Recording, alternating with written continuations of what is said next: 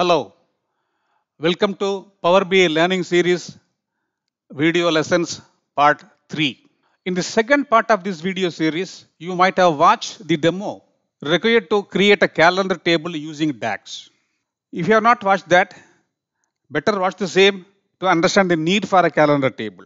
In this part, you will get an idea on using the template to create reports from your data aligned to Indian financial year system. You can download the template from the link given in the description. You will see three tables in the template. The table called basic date contains a column called my dates. I have created two calendar tables in the names CY and FY. In CY, months are organized from January to December.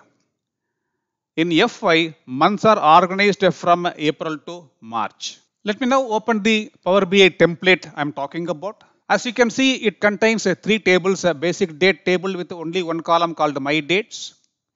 And the earliest of them is 1st January 2023 and the latest of them is 31st December 2023. And there are two more tables here called CY and FY. You may be interested in knowing how the CY table was created. You can see the formula that was used to create this particular calendar table, in which I have used the plain calendar auto function.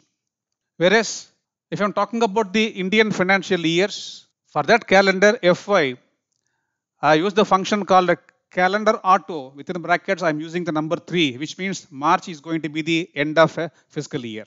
You can open the tables in the data view and check the formula that I have used to create these columns, both for the CY table as well as for the FY table. And you can feel free to make some changes. For example, you may not be interested in showing all the 4 digits of an year, or you may be interested in just showing FY 2023, something like that. Feel free to make some changes as and when you need.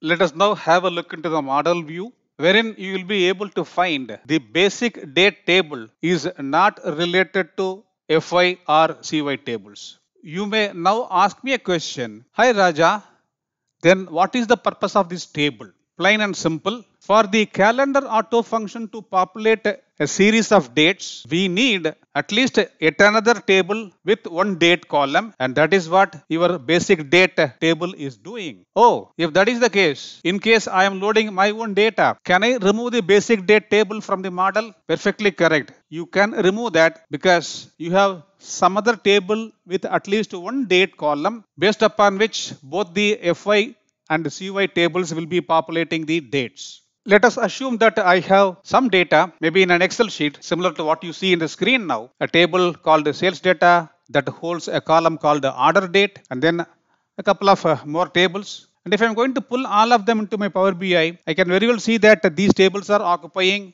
as well as the FI, CY basic date tables are also there in the model. Now, as per our previous discussion, I may not need this basic date anymore. I can select that and I can remove that. The next step is, if you are interested in creating a report based upon Indian financial years, you just need to ensure that the date column from the FY table and the order date column from the sales data. So I can click on this date column from here, and then I can drag it and keep it carefully on order date.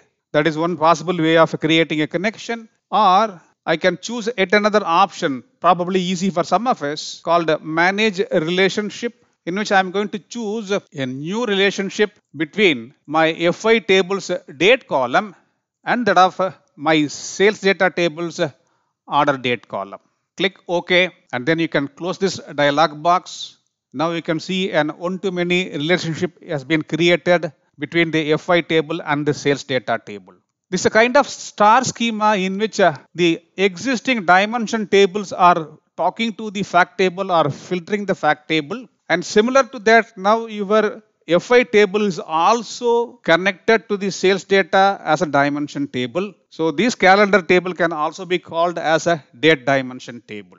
After creating connection in the model between your FI table and the fact table, you can create reports based upon Indian financial calendar system, that is April to March. I will provide a very quick demo on creating a matrix in which I am going to use the column called fin year from my FI table. Then I would like to create a category wise report for the sales value or bill value, which is the name of the column in this table. So very quickly, I have created a report based upon April to March, and that is the purpose of this template. Hi Raja, wait.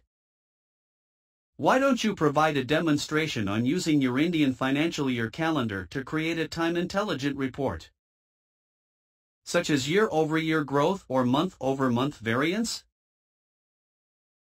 Hi Deepat. Sure. You will see them in part 4 of this series.